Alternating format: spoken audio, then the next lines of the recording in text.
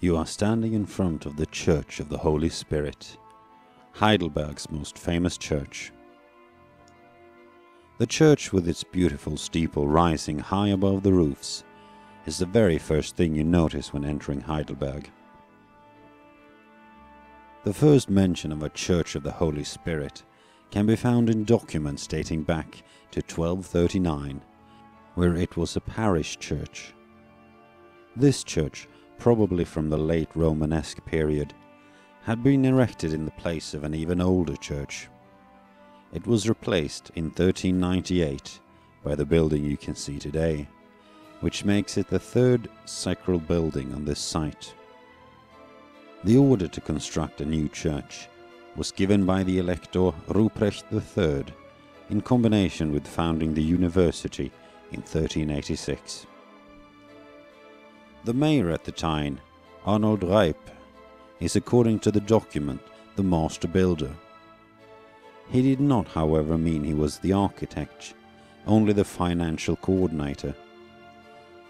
The choir of the church was consecrated in 1411, and the nave was finished 30 years later, at which time the constructions of the steeple started.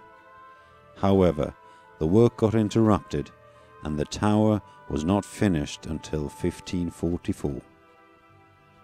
Thus, the work of consecrating the church took around 150 years in total. Throughout these years, there have been numerous architects working on the design, both more local architects and architects brought in from surrounding areas. As the church became the university church for the University of Heidelberg, the church sometimes served as a lecture hall during its early stages. It also had a library in the gallery section, the world-famous Bibliotheca Palatina, founded by Ludwig III. The Bibliotheca Palatina is a collection of around 5,000 books and over 3,200 manuscripts. This collection did, however, get stolen during the 30-Year War by the Holy Roman Empire commander, General Tilly. These spoils of war were later given to Pope Gregory XV as a gift by the Elector of Bavaria, Maximilian I. In 1816, a mere 885 of the books and manuscripts were returned to the church. The rest remains in the Vatican Library, where it forms the Bibliotheca Palatina section of its library.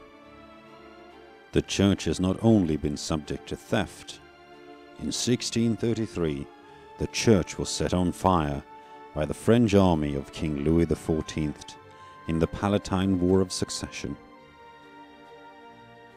The damage caused by the fire later forced a reconstruction of the roof in 1709.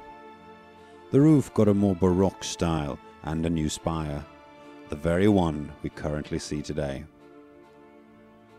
Another major damage caused by the fire was done to all the elector graves. Prior to the fire, the church housed the graves of all the former Palatine electors. However, after the fire, only the grave of the church founder, Ruprecht III, remained intact. The rest were destroyed. During the years, the church has been used by both Catholic and Protestants, even simultaneously. In 1706, a partition was used so that both congregations could hold their services without any mutual disruptions.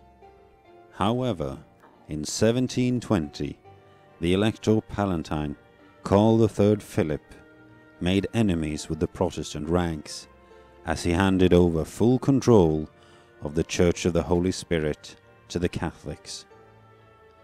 The Elector, however, changed his mind after pressure from Prussia, Holland, and Sweden. The wall that had been used to separate the different disciplines were torn down in 1936, and the church is now exclusively Protestant. A fun fact about the church is that it became somewhat of a tourist attraction and a symbol of the hippies and the flower power movement in the beginning of the 1970s. In 1972, a rock concert by Werner Pieper and the English band Quintessence was organized in the church. The concert was met with great enthusiasm by students and hippies alike. However, in conservative church circles, this performance was viewed, let's just say, more critically. If you have the time and the will, I recommend that you go into the church steeple. It will give you an amazing view over the rooftops of